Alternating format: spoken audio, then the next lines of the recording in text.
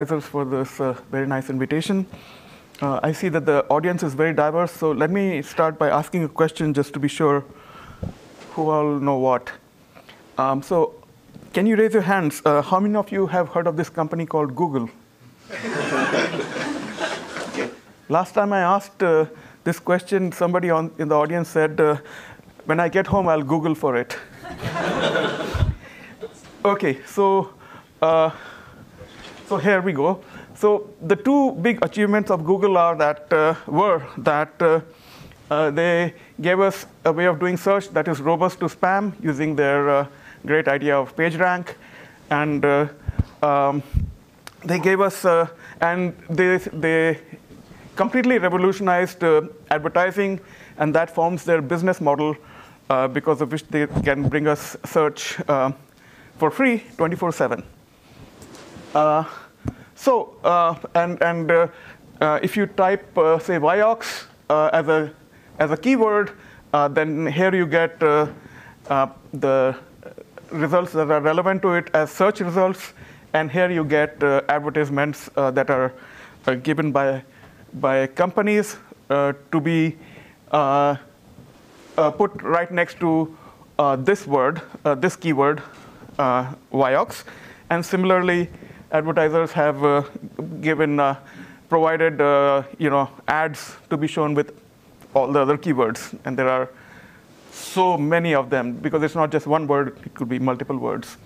Anyway, so the revolution is the following, that Google managed to solve the most central problem in advertising, namely how to match merchants to customers who want their products, okay, in a very targeted way. And the difficulty, of course, in doing this matching is how to find out exactly what the needs and desires of a customer are. I mean, you can put thousands and thousands, make everybody see your ad, by putting it on a billboard, but that's such a waste. Not everybody is going to buy that car. If you could target it to the specific people who want the car, won't that be much more efficient?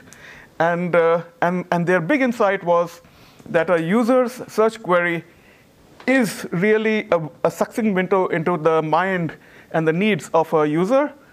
That's what the user is thinking about at this moment, whatever they are searching about. And so why not give ads related to this search query?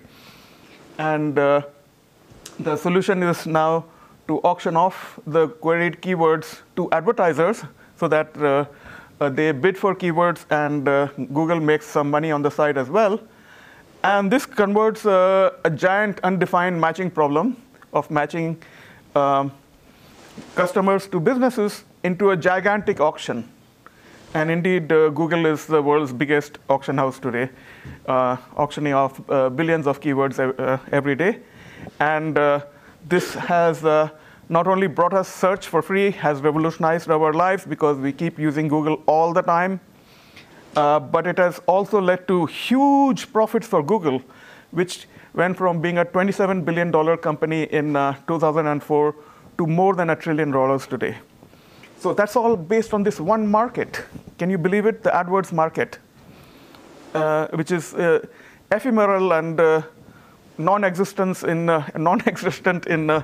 in real atoms and blood, right? It's digital completely. So that's the new era that we are living in today. So the big question is, how does Google allocate keywords to advertisers? And what happens is that advertisers bid for specific keywords, such as Vioxx or pizza or maid service or Honda car, and then Google displays the ad of the highest bidder, and that is good from the economic point of view because that's an efficient solution according to economics. Whoever can make the most value out of that particular ad being there gets that ad, and that value is demonstrated by the amount of money they are willing to spend. And that way the whole economy benefits the most. And of course, it also maximizes Google's revenue. Okay, so So this was their basic solution, namely display the ad of the highest bidder. So for now, just for this talk, let's assume that Google will display only one ad, even though you saw many ads displayed, just for simplicity. And then Google can either charge the bid or the second highest bid, just like a Victory auction, to make it incentive compatible, and so that people don't go around fishing around for the right bid to put in so that they are out there. And this solution was being used for the first couple of years, from 2002 to 2004 or so. And then they realized that there was and here it is. These are the ads. So normally this is considered the most important position. So this is where the highest bidder goes, the second highest bidder, and so on.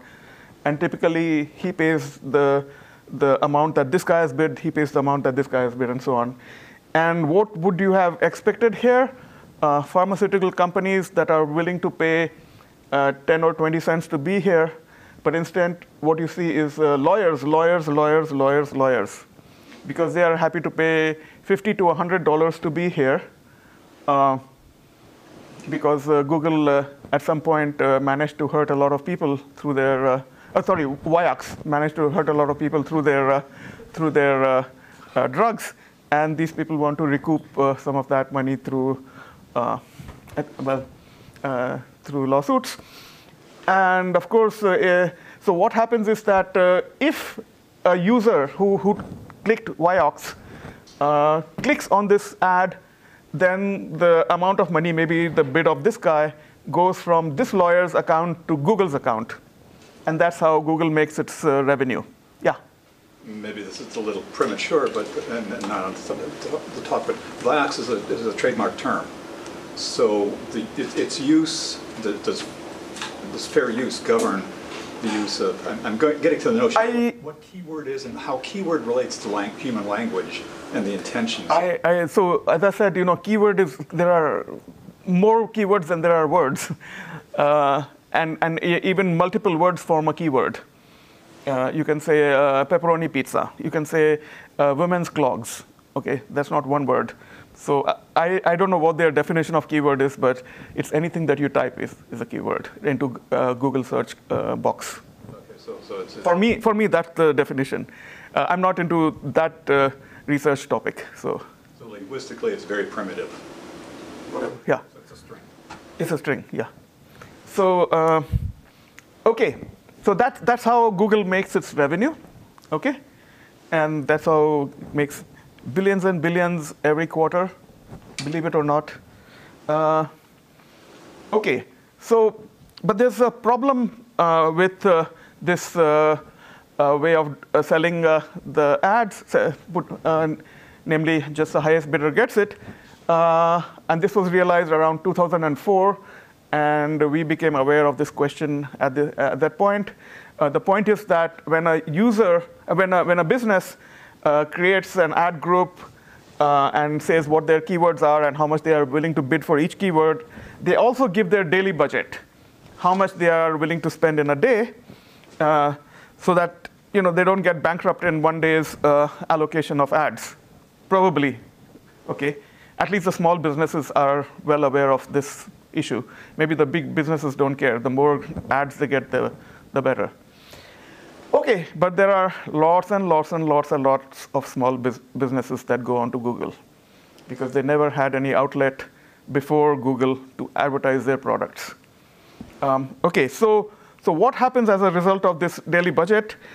And if you still give the ads to the highest bidder, what goes wrong? So let's see this through this example where there are two bidders.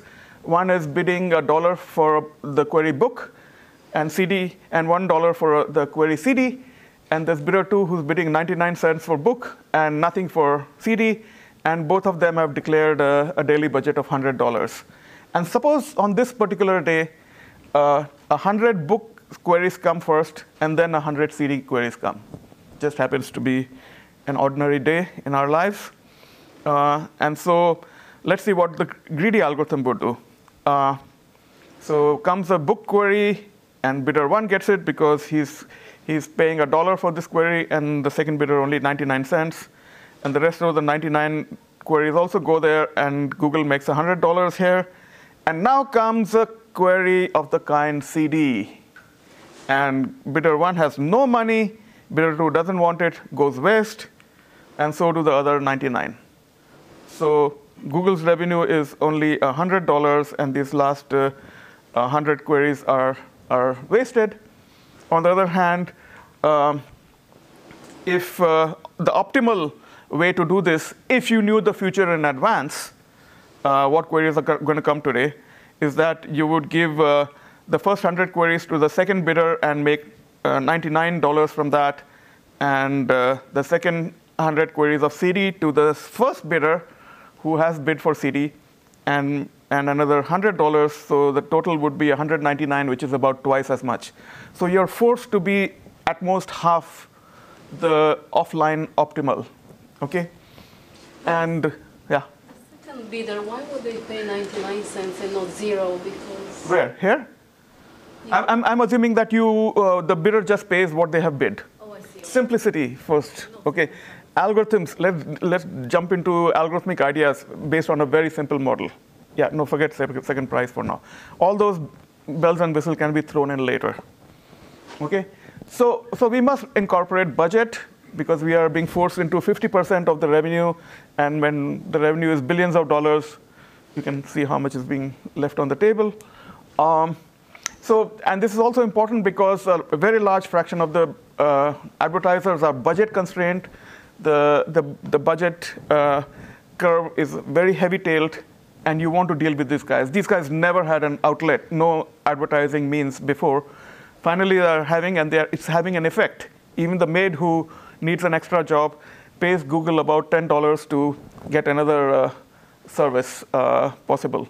The pizza store in the corner, or the guy who sells extra large shoes, or whatever have you. So these have to be adequately addressed. Moreover, I mean, everything is happening online and in real time, which is the topic of this workshop.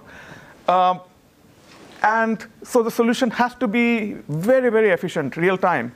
No big, heavy solving LPs or anything. And very, very simple solution on top of whatever Google is doing so far. Okay? So this is the problem that we faced in 2004, and we solved it in 2005. We being Aranyak Mehta, Amin Saberi, and Umesh, and me. And these two were my students at Georgia Tech at that time. And Aranyak is now at Google, Amin at Stanford. I'm at Irvine, so we are all West Coast based at this point, which is great. OK, so what we started off with was, oops. Oh, and of course, everybody knows Umesh has been at Berkeley for 30 years, so I don't have to announce that. So what we started off with was a simple framework that captures the essential features of this problem so that we can arrive at an algorithmic solution. Okay, and we can add bells and whistles later, as I mentioned to Evdokia. So here's a very, very simple problem. Assume every bidder has a daily budget of $1, and these advertisers give bids for keywords that they are interested in. They specify a keyword and the bid, keyword and the bid, keyword and the bid, and their budget is $1. Okay, and queries come, and they have to be selected and sent to an advertiser to maximize Google's revenue. That's it. So, and we want to use online competitive analysis, obviously, which is to compare the solution of our algorithm in an online sense with whatever the best offline algorithm solution is. Okay, and we already saw that greedy has a competitive ratio of a half. When I showed you the books and CD thing, and it can be forced into a half, no more. So what's our algorithm to beat half? So any algorithm will achieve a half. I mean, sorry, this is a trivial algorithm which achieves a half and no more. So what's our algorithm? We'll use the agent's bid and the fraction of the budget spent at any moment. Okay, as time goes on and we have to decide which agent gets the next ad, we will use their bid and the fraction of leftover of spent budget. Okay, and the important thing in this algorithm is what's the correct trade-off between these two parameters, so as to get quote unquote an optimal online algorithm, and I'll say what that is. So here's our function f of alpha is 1 minus e to the minus 1 minus alpha. Okay, so obviously in the beginning this function is large, and as more and more of a bidder's budget is spent, it goes down all the way to 0. Okay, so that's the multiplier. So our algorithm is multiply the bid of this advertiser with f, this function f of the fraction of the budget spent.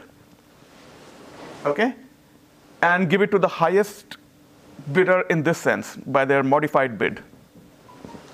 Okay, and that's it. That's the simple algorithm. All you have to keep track of is one number, do one f function evaluation and one multiplication. So it's very, very lightweight solution, and it has a competitive ratio of 1 minus 1 over e, which is more than 50%. It is 63, 64%, something like that. But we have to make a strong assumption that the bids are very small compared to the budget. The budget, like I said, in that example, was $100. The bids were $1. That's what we want, something.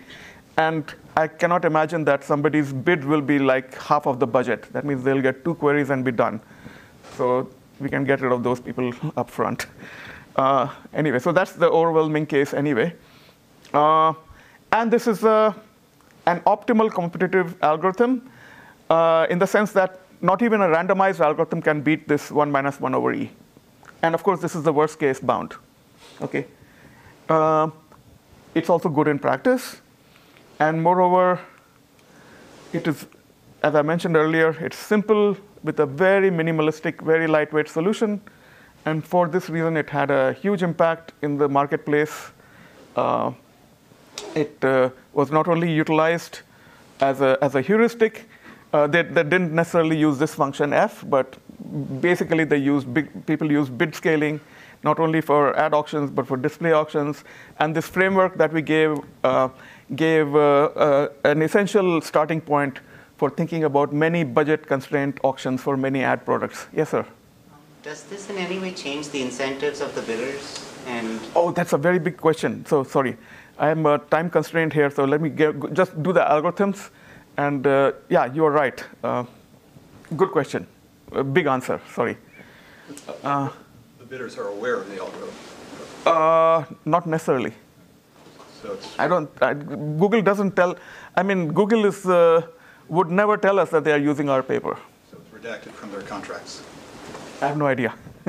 So, I mean, these questions are not my purview here. I just want to show the algorithmics. Okay.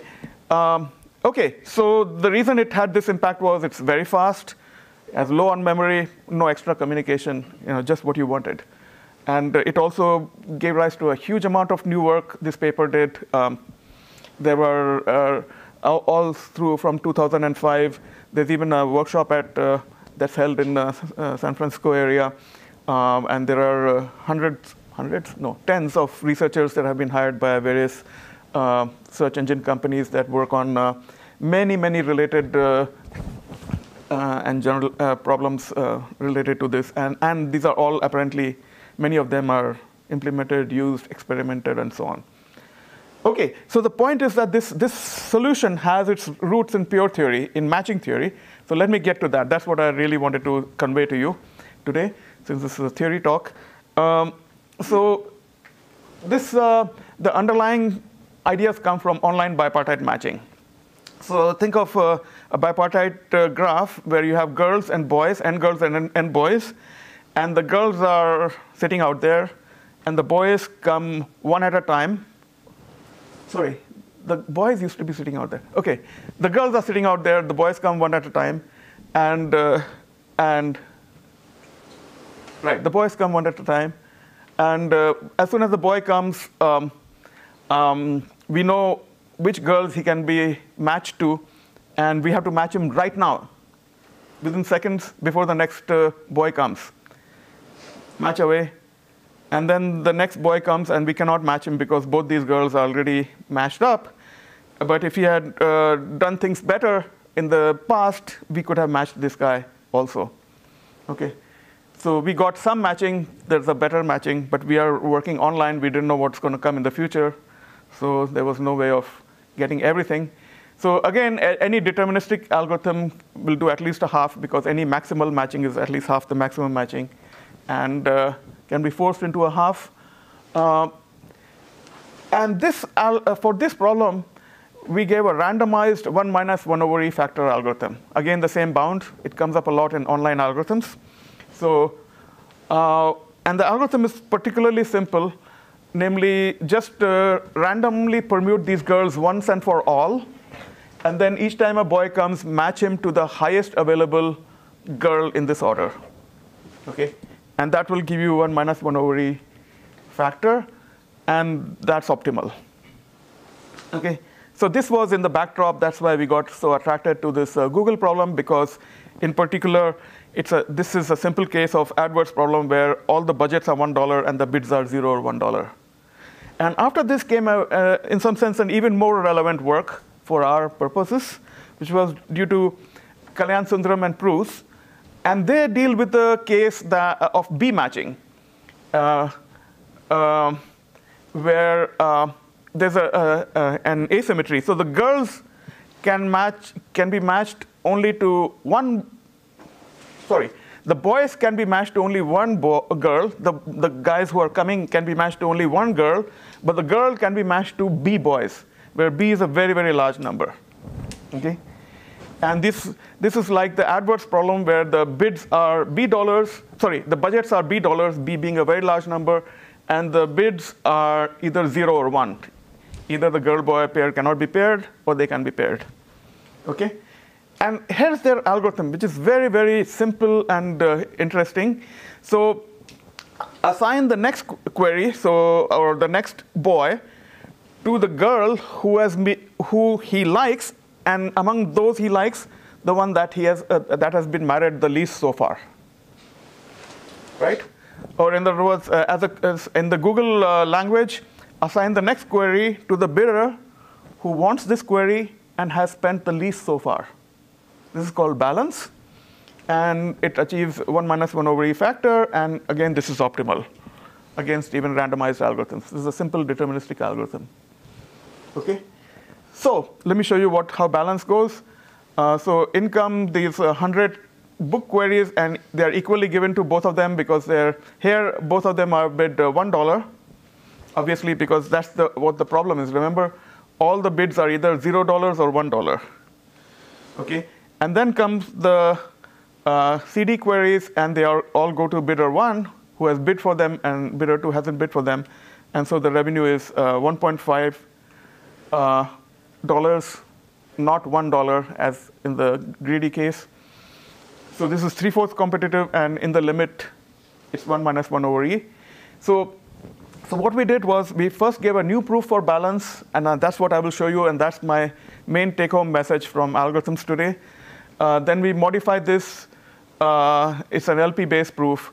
We modified this for bids in an arbitrary range 0 to 1. So here bids are either 0 or 1, and here bids are in the interval 0 to 1. And then we obtain the dual of this to obtain the trade-off function between bid and fraction of leftover budget. And I will not go into this part because it's particularly time-consuming. But this is a beautiful thing in itself to see. And I think I should be able to show you in 5 minutes, which I certainly have. So here's a new proof of balance. Again, what's balance? In comes a query. Bidders have spent some amount of their money so far. Look at the bidder who wants this query and has spent the least among the bidders who want this query. Give it to that guy. And for this analysis, let me assume that the bidders all have a daily budget of $1, and each bid is epsilon dollars or $0, right?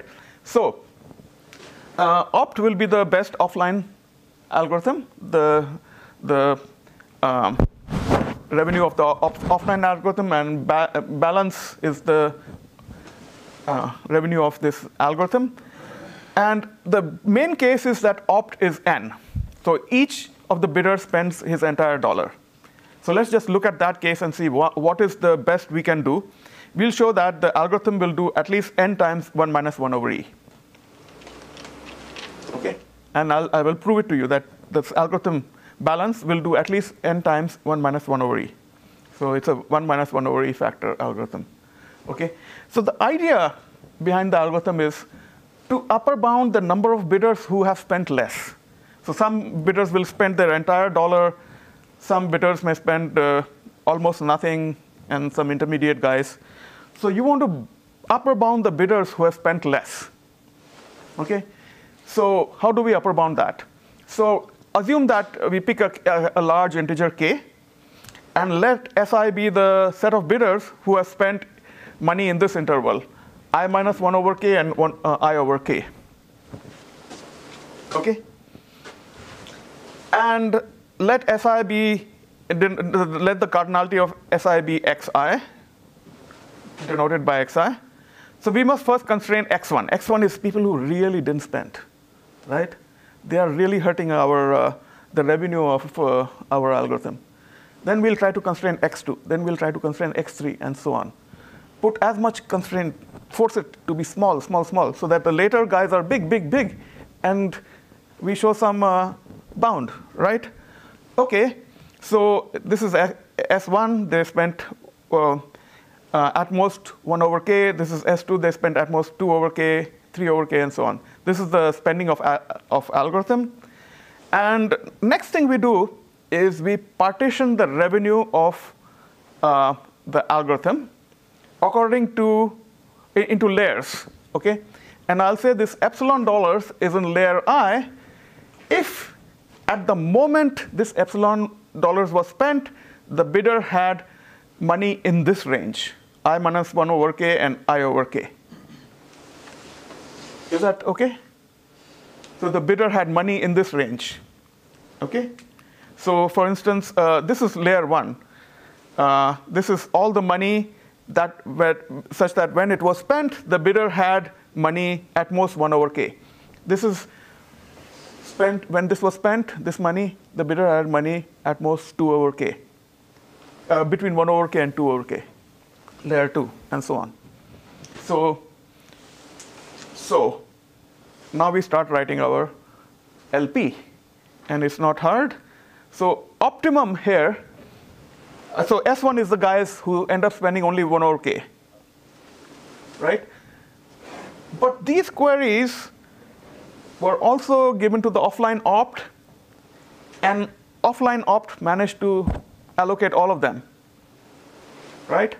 So when this query came, which was allocated by opt to somebody here in S1, it must have been allocated because there is a whole bunch of people. Well, because these guys, these bidders want this query, right? These bidders want this query. That's why opt managed to allocate it. So the algorithm also must have allocated this query. But where would it have allocated it? Not to this bidder because it's this and the algorithm only went this far. So all of these were allocated somewhere else. So they must be allocated somewhere else. Where would it be allocated? Well, this bidder who wants this query has spent at most 1 over k. So there must be a competing bidder who has spent at most 1 over k to whom this query went. And that must have gone into this layer 1. Right? This query, which opt assigned to somebody in S1 who has spent only 1 over k so far, did not go to a bidder here. Because there was a competing bidder who wanted it and has spent even less. So that competing bidder must be in layer 1. So all of these queries must go into layer 1. That gives us our first constraint. So first of all, it's very easy to see that layer 1 is at most n over k because each layer is equal. So layer 1 is at least at most 1 over k. And the first constraint says that x1, the number of people in the set 1, is at most n over k, because this whole money, which is x1, must fit into layer 1. Then we go to the second set of bidders who spent this much in the second bracket, and let their number be x2. Oops. So think of this as layer. So layer 2 is money such that bidders had this much when they spent. And what happens here? Layer 2 is at most n minus x1 over k, because this is not in layer 2. So layer 2 is everything else, n minus x1 over k. And the queries in this part, S1 and S2, whatever opt gave here must go into layer 1 or layer 2 by the same logic as before. So therefore, x1 plus x2 is at most whatever money fits into layer 1 and layer 2, and so on. And so in this manner, we get an LP, and we solve it, and we show that it is at least n times 1 minus 1 over E. And basically, this is a very interesting, I think, rather powerful approximation algorithm design schema that came up in the context of facility location problem in this work with Kamal Jain, Mohammad Mahadian, Markakis, Amin, in a little couple of years earlier.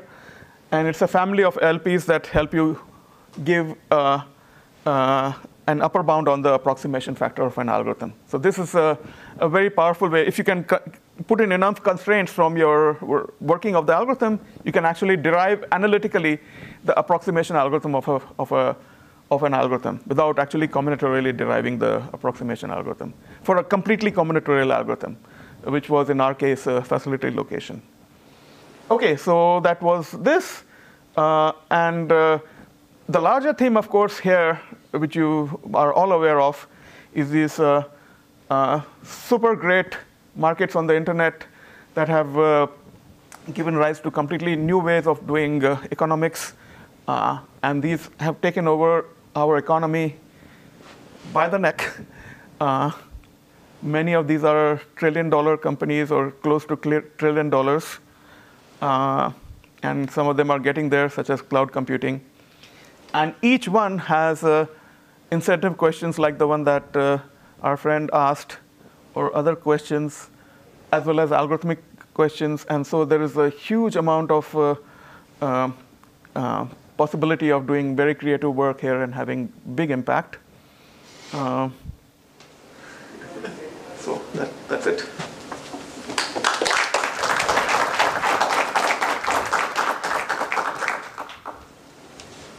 Do you have any questions for Vijay? Yeah. So for the heterogeneous budget case where everyone has different budgets, is it still possible to extend? Oh, yeah.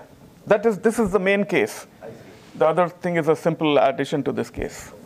Yeah. And so you could have different people with different valuations as well, different budgets. Totally, yeah. The whole incorporated within this same. Totally, yeah.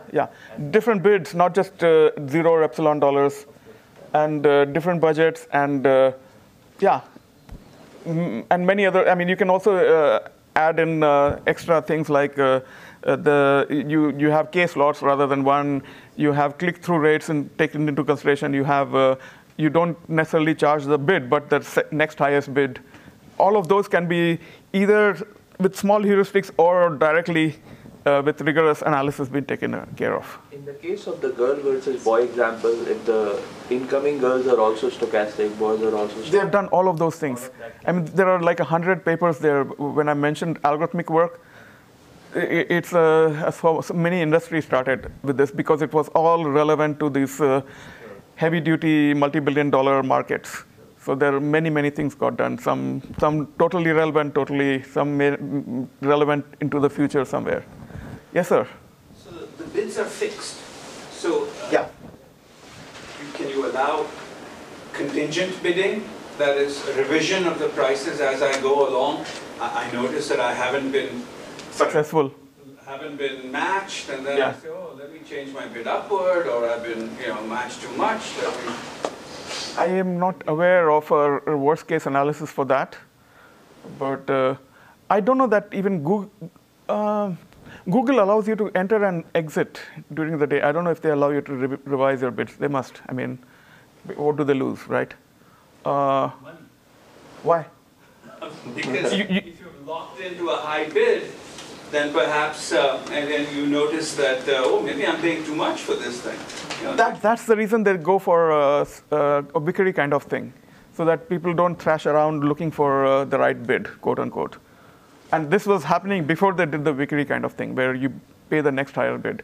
But with that, you are sealed off from having to pay your. Because then you could have an interesting situation where you take refreshingly the perspective of the bidder. Yeah. And as opposed to maximizing the revenue for Google, they hardly need any more. Really? How will you make money in the stock market if they don't make revenue? I'm very good at losing money on the stock. We want to cure that, right? We want to help you with that. Some sort of gaming where these gaming issues are very central to all these markets. That's why algorithmic game theory is such a big player in all of this stuff. And there's a lot of work on those, exactly these questions. They've been thought about to the, I don't know, 5th level, So I'm sure we can find, I have looked into some of them, I have worked on some of them, but I'm not up to date with all of them at this point. But a small search will tell you answers to most of your questions, I think. Yeah. So, thank you. Yes, sir. How realistic is the assumption that the distribution of the queries is unknown? I mean, usually Google should know. Yeah. So indeed, and that was one of our open problems. It was solved by Devanur and Hayes. They gave a little O of 1, so better than 1 minus 1 over E, if the queries come from a distribution. Okay. But you cannot entirely rely on that because there are up and down events all the time, which take you into the worst case. So you want something that's good from when your queries come from a distribution, and also whenever you switch into some current event of the day, which makes you go into the worst case. And there are even approaches for that. So good question, but all dealt with. I mean, these are worked out because there's so much at stake. You had a question.